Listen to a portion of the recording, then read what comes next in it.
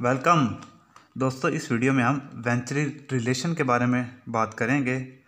तो सबसे पहले हम देखते हैं कि वेंचुरी रिलेशन का मतलब क्या है। दोस्तों, वेंचुरी एक साइंटिस्ट का नाम है, एक साइंसदान का नाम है जिसने ये रिलेशन ड्राइव किया था, जिसने ये रिलेशन डिस्कवर किया था। और ये रिलेशन उसी की याद में, उसको इज्जत देने के लिए, एहतराम देने के लिए उसके नाम पर ही आगे चल रहा है। इसको हम कह रहे हैं वेंचुरी रिलेशन। अब दोस्तों, ये रिलेशन क्या है और इसका क्या फ़ायदा है, ये अब हम डिस्कस करते हैं। दोस्तों, वेंचुरी रिलेशन को डिस्क्राइब करने के लिए मैं एक फिगर ड्रा कर लेता हूँ। ये हमारे पास एक पाइप है नॉन यूनिफॉर्म साइज़ का।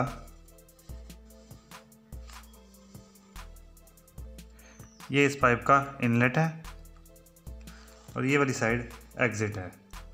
इसके अंदर मौजूद फ्लूइड की स्ट्रीम लाइंस को मैं ब्लू कलर से शो करता हूँ।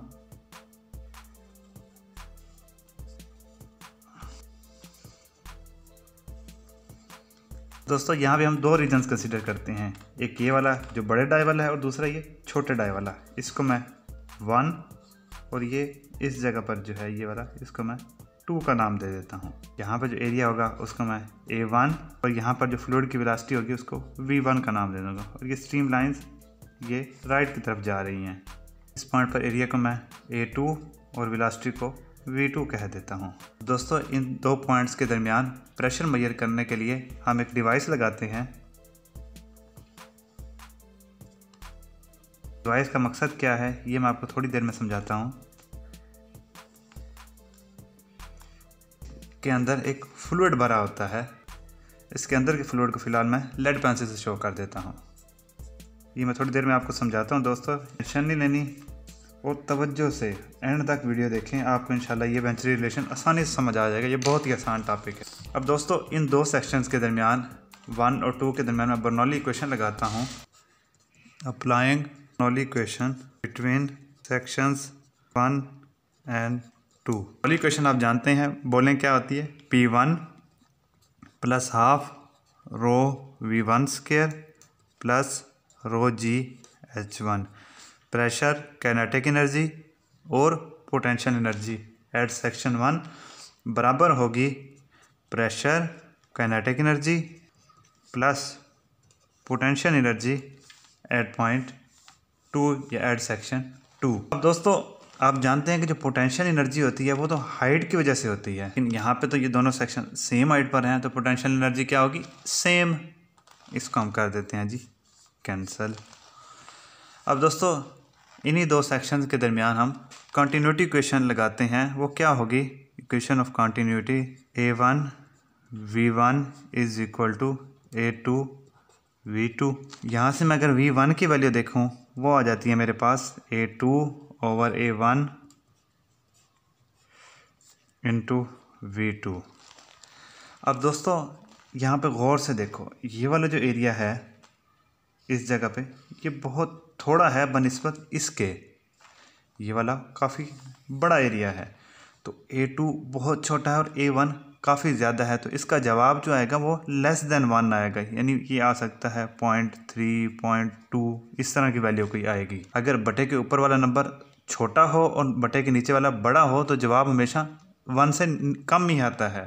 तो इसका मतलब ये है कि V1 की वैल्यू बहुत ही कम होगी, V1 वेरी स्मॉल होगा। तो हम क्या करते हैं, यहाँ से V1 को भी नेगलेक्ट कर देते हैं, इसकी वैल्यू 0 के बराबर होगी ऑलमोस्ट। तो बाकी जो एक्सप्रेशन बचता है वो मैं लिख लेता हूँ। P1 is equal to P2 plus half rho V2 square. P2 को मैं दूसरी साइड पे ले आता हूँ। P1 minus P2 is equal to half rho V2 square. दोस्तों, इस रिलेशन को हम कहते हैं वेंचुरी रिलेशन। अब दोस्तों, इस रिलेशन का आखिर मकसद क्या है, ये हमें क्या बता रहा है? बड़ी जगह से जब छोटी जगह पर फ्लूइड आता है तो उसकी वेलोसिटी बढ़ जाती है। वो वेलोसिटी कैसे बढ़ती है दोस्तों? वो इस वजह से बढ़ती है कि जब इस बड़ी जगह पर फ्लूइड होगा तो इसका प्रेशर ज़्यादा होगा, और जब ये इस छोटे रीजन में आएगा तो इसका प्रेशर कम हो जाएगा। यही चीज़ आपको यहाँ पर ये इस डिवाइस में शो होगी। यहाँ पर दोस्तों फ्लूइड होगा, यहाँ पर प्रेशर ज़्यादा होगा और यहाँ पर प्रेशर कम होगा। इस वजह से ये वाला फ्लूइड जो है वो पुश करेगा इस डिवाइस के अंदर मौजूद फ्लूइड को, तो इसका लेवल यहाँ से गिर जाएगा और यहाँ से उठा हुआ होगा, इस पे लेवल ज़्यादा होगा। ये चीज़ ये बताएगी कि यहाँ प्रेशर ज़्यादा है और यहाँ पे प्रेशर कम है, और ये जो हाइट है इस पॉइंट के दरमियान और इस पॉइंट के दरमियान, यही इन दोनों प्रेशर्स का डिफरेंस बताएगी। अब दोस्तों हो सकता है आप सोच रहे हो कि इन दोनों प्रेशर में फ़र्क क्यों है। तो दोस्तों याद रखें, प्रेशर जो है वो फ्लूइड की क्वांटिटी से रिलेट करता है। जितना ज़्यादा फ्लूइड की मिकदार होगी उतना ज़्यादा प्रेशर होगा।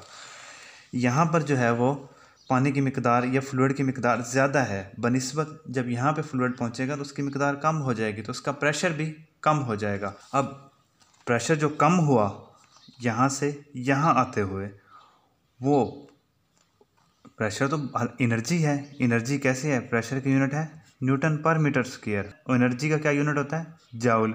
मैं जाउल को लिख सकता हूँ न्यूटन मीटर। अगर मैं एनर्जी पर यूनिट वॉल्यूम लेता हूँ, यानी वॉल्यूम के हिसाब से एनर्जी लेता हूँ, तो जाउल पर metre cube Newton metre over metre cube. तो इसको यहाँ से हम कैंसिल करें तो क्यूब कैंसिल हो जाएगा, तो ये आ जाएगा न्यूटन पर मीटर स्क्वायर। तो प्रेशर जो है ये एनर्जी पर यूनिट वॉल्यूम होता है।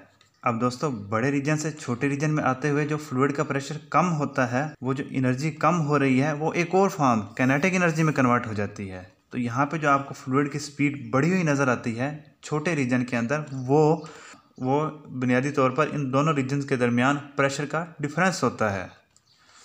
अब दोस्तों ये जो वेंचुरी रिलेशन है ये एक डिवाइस में इस्तेमाल होता है to measure the speed of liquid. उस डिवाइस को हम कहते हैं वेंचुरी मीटर। अब दोस्तों जो पढ़ा है उसको कंक्लूड कर लेते हैं। दोस्तों वेंचुरी रिलेशन बर्नौली इक्वेशन की ही एक एप्लीकेशन है जो मुख्तलिफ साइज़ ऑफ पाइप्स में, मिसाल के तौर पर इस तरह के हमारे पास पाइप्स हैं, इसको अगर हम 1 कह दें और इसको हम 2 कह दें, तो इस तरह के पाइप्स में वो एनर्जी कंजर्वेशन को यकीनी बनाती है। दोस्तों वेंचुरी रिलेशन फ्लूइड के प्रेशर और स्पीड के दरमियान एक रिलेशन है उस वक्त जब पाइप के मुख्तलिफ हिस्सों पर साइज़ एक जैसा ना हो। तो मैंने उम्मीद करता हूँ कि मैंने आपको ये वीडियो अच्छे तरीके से समझा दी। अगर किसी के कोई क्वेश्चन है या कुछ और पूछना चाहते हैं तो प्लीज़ आस्क इन कमेंट्स। इस वीडियो को लाइक, शेयर और सब्सक्राइब करें। Thank you, good bye.